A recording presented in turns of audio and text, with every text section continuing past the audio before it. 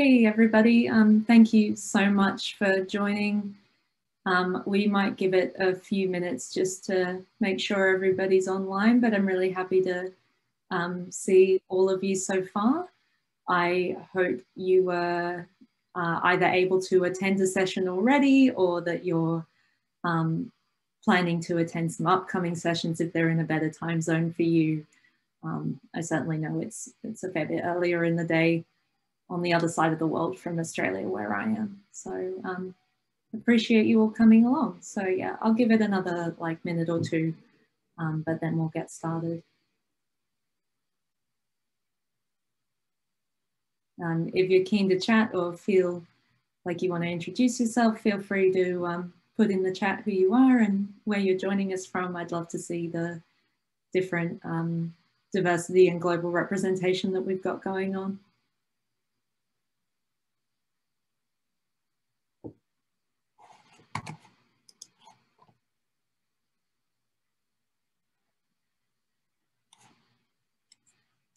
Thanks, Alex, for starting off the chat.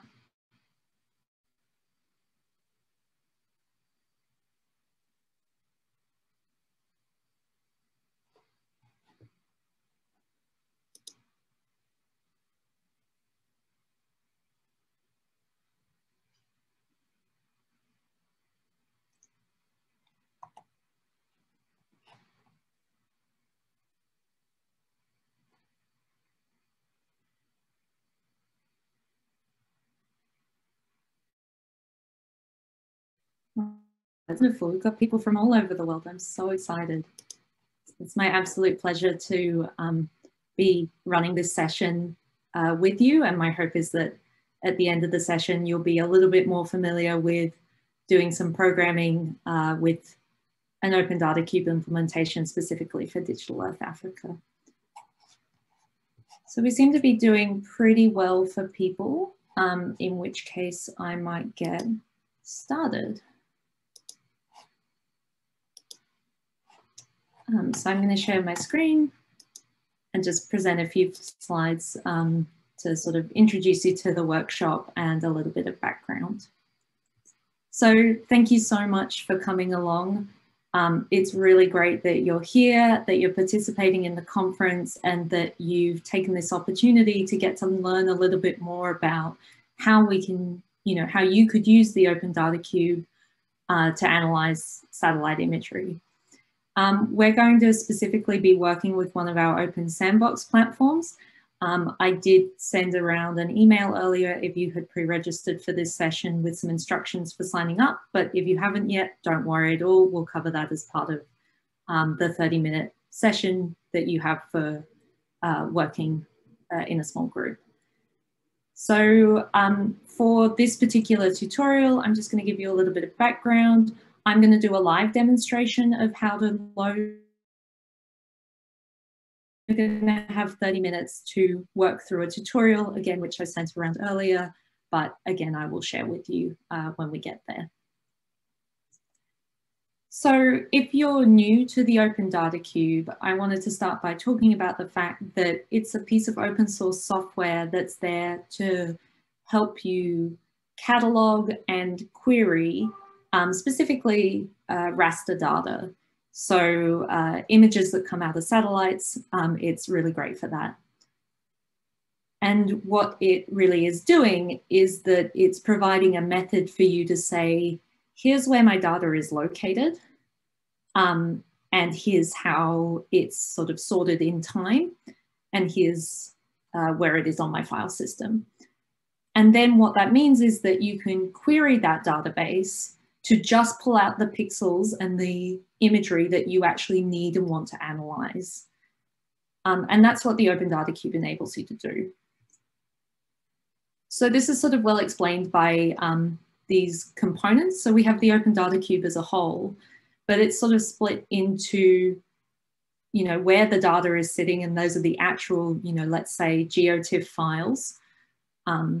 Then there's the infrastructure, which is what's interfacing between the data, and also the applications, which is how you're going to access the data. So when we set up Open Data Cubes, we have to build this index database that says, here's where all my data lives. Either it lives in the cloud on S3, or it might live on your native file system. And once you've done that indexing, you can then use these sort of various apps like Jupyter Notebooks or web services to go and access the data that you need. But the indexing is pretty hard. And so what we're going to do today is we're going to use an implementation of the Open Data Cube that already has that index set up, specifically over all of Africa. And for this implementation, we're going to use Jupyter Notebooks. So this is an environment where you can write Python code section by section and see your results as you go. So I'm going to show you a little bit of what that looks like. Like I said, doing the index is the hard part of the Open Data Cube. And the reason these sandboxes are great, we not only have one for Digital Earth Africa, but one for Digital Earth Australia as well, is that the data is already there and you can just work straight with the Open Data Cube Python API to work with the data. The other thing that's great about the sandboxes that you might notice in the picture is they actually come with a whole bunch of reference notebooks, such as the beginner's guide, that you can use to learn about how to actually achieve certain things in the Open Data Cube, such as loading data or plotting it. So the goals for this workshop, you're going to find an area that looks interesting to you somewhere in Africa. Load a little bit of data for it. We won't load too much just because you'll only have a little bit of time and sometimes the loading can take a while. And then see if you can visualize it using the sort of standard RGB red, green, blue imagery plot. If you are feeling ambitious, there's a stretch goal where you can take this data and calculate a satellite imagery band index. So this might be something like the normalized difference vegetation index, which might tell you about the health of different the different crops in these fields. So I'm going to jump in now to doing a live demonstration. So here's the Digital Earth Africa Sandbox. I've already logged in. You can see here's these existing folders that are really useful. And this is how we create a new notebook. So I'm going to rename my notebook and call it ODC Workshop.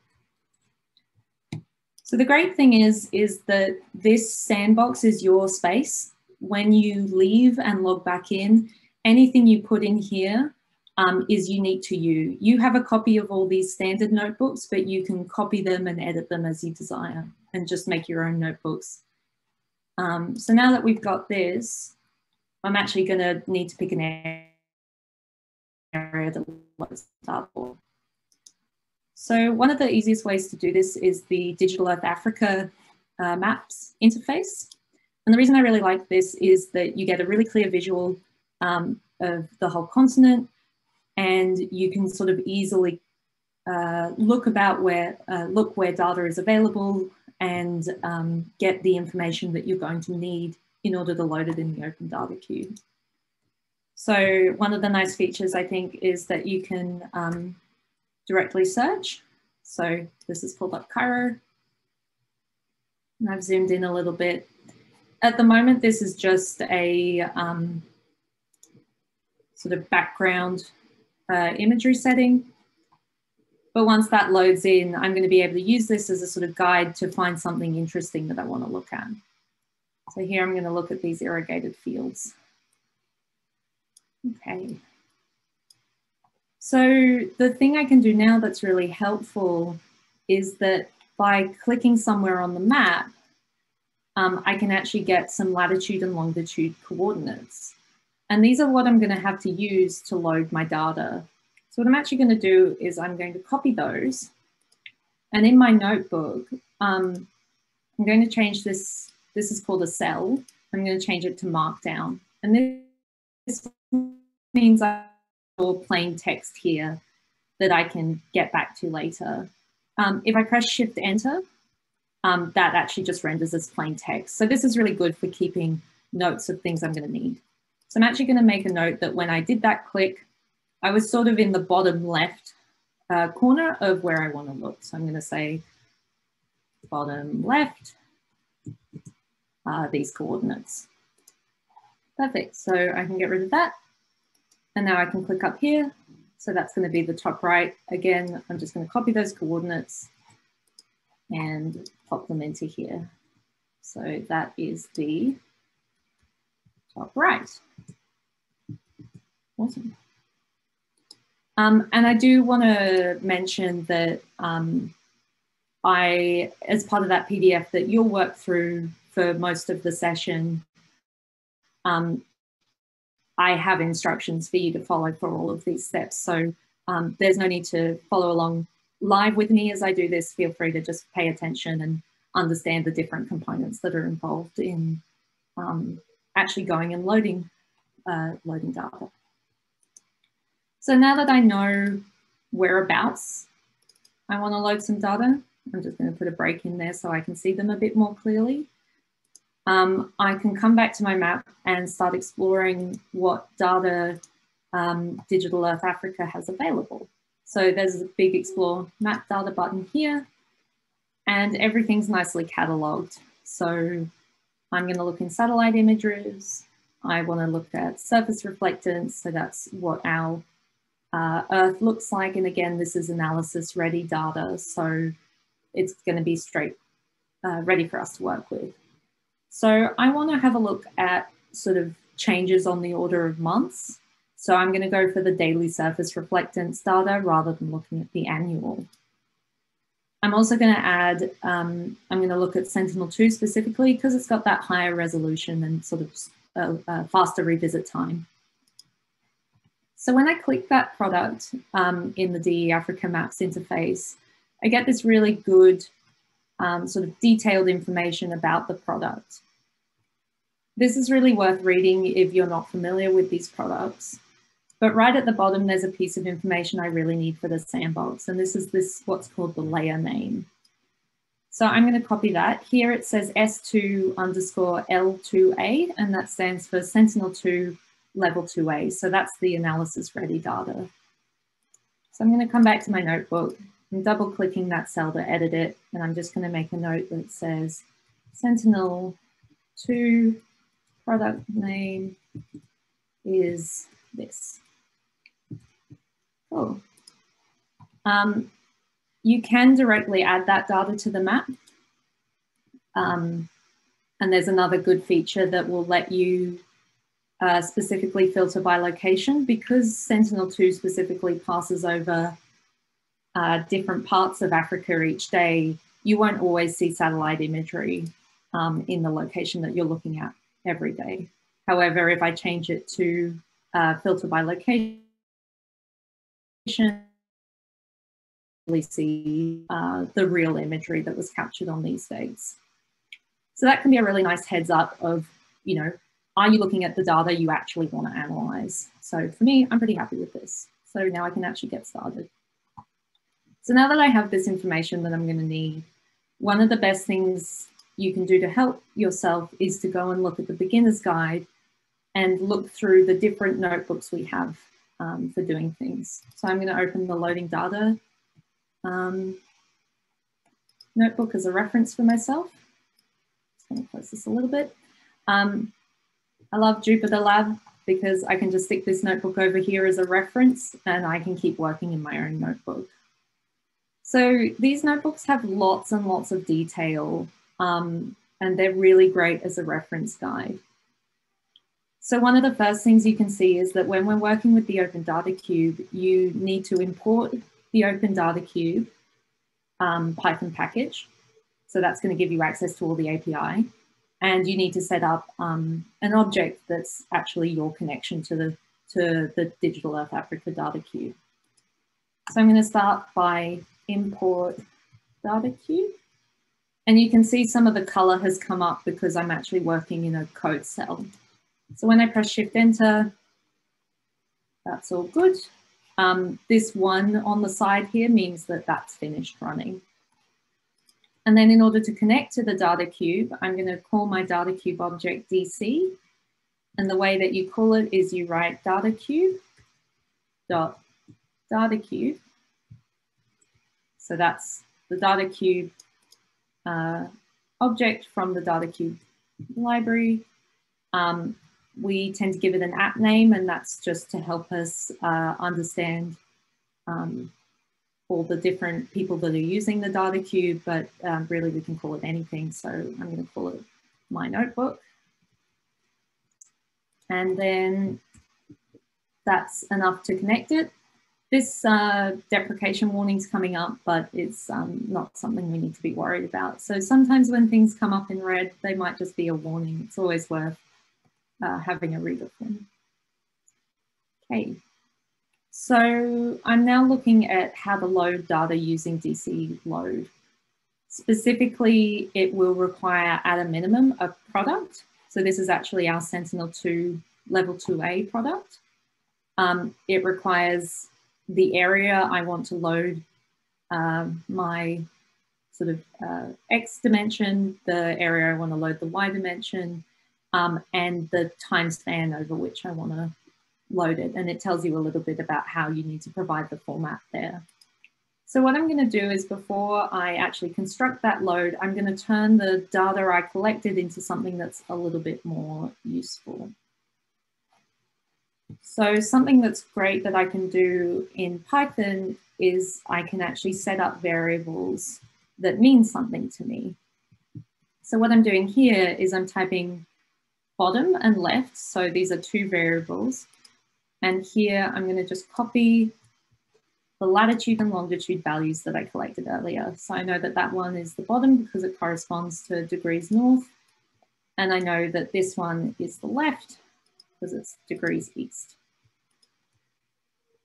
And what that will do is when I evaluate that cell, this will say bottom is equal to 30.2 and left is equal to 30.5, obviously with the extra decimal points.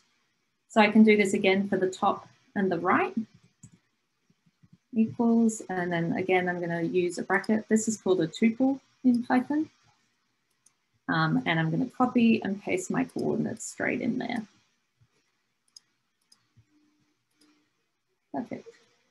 So I'm going to say that my data product is equal to S2 underscore L2A. I'm using quotes here because I need to pass this in as a string, so a word rather than a number. And finally, the thing I hadn't decided is that I need to pick a start and an end date. So I'm going to call a new variable start date is equal to, I'm going to look at 2020 and January 1st. Again, you pass this in as a string and you can see that that information is available in the loading data notebook. I'm just going to load 2 months worth of data just because I don't want us to be here too long. And Sentinel-2 is data every 3 to 5 days. So 2 months should give me a reasonable amount of data to look at. Cool. So when I press Shift Enter, these variables are all assigned. If I type one of them and hit Shift Enter, you can see that Python will print out for me the value that's actually assigned to that. So that's a good way to check if things are working the way you expect. I'm just going to cut that cell because I don't need it anymore. Fantastic. Now we can start learning how to load data. So this is an example for the GeoMedian Sentinel-2 product. I'm going to use that as a basis, and I'm going to add a couple of other things that have to do with loading Sentinel-2. So I'll need to assign my loaded data to a variable. So I'm going to call that DS. That stands for data set. You could really call this anything. You could say Sentinel-2. You could say, you know, March data set, or anything you want to call it is fine. We tend to use DS and DS with underscores to kind of indicate that they're a data set. So here I'm using this DC object that we did earlier. That's my data cube, and I'm asking it to load. So from here, I'm going to start inputting the information I need. So there's an argument called product, and I'm going to say that that's equal to my variable data product, which is the Sentinel level 2A. Then I'm going to say that my X is equal to left, comma, right. And my Y is equal to, it doesn't really matter, I don't think, whether you go top or bottom or top, but I'm going to go top and bottom. And then finally, I'm going to also put in time equals start, date, and date. You could also copy, you know, these numbers and these strings straight into here, like they are in this example. I like using variables because you could come and edit these later if you wanted to change them. Another thing you'll see here is you need to specify which measurements you want. These are the sort of satellite imagery bands. So measurements equals, and for that we provide Python a list. So that's with the square brackets. So we use blue, green, red. I'm also going to load near infrared. So that's NIR. And finally, there's a little extra bit that's required. If I actually try and run this, it will give me an error. And that's because this product doesn't actually have a default coordinate reference system. So it's telling me I have to specify the output CRS and the resolution as a part of my query. So I'm going to come back up to my query and just add another line. So here's the output CRS. I'm going to use EPSG 6933 for Sentinel-2. That's going to give me something back in meters. And then it also said I needed to specify the resolution. So in this case, what I'm going to write is -10, 10. And what's that saying is that each pixel is 10 meters. And it's just providing the information that the Y pixels go down in space rather than from left to right, and they go top to bottom instead of bottom to top, which is something it needs. So there is some more information about that in this document if you want to look at it. So see how this has a little asterisk? That means it's loading, which is good. It does take a few seconds. Just double checking I didn't accidentally load a huge amount of data, but it's done, which is great. So when I showed you before that you can just type in a variable and see what it looks like, we can do the same thing with our loaded data set. And what we actually get is something called an X-array data set. So what this tells you is that the data I've loaded actually has 3 dimensions. I've got 24 time steps, 656 X pixels and 414 Y pixels. And it tells me that my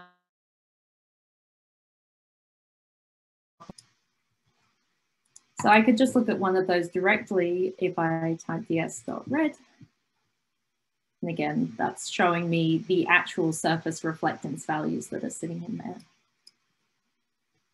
So that's the introduction so far. I would highly recommend that you also have a look at the plotting notebooks and the basic analysis notebooks if you are working through the PDF we've supplied to you in the breakout rooms.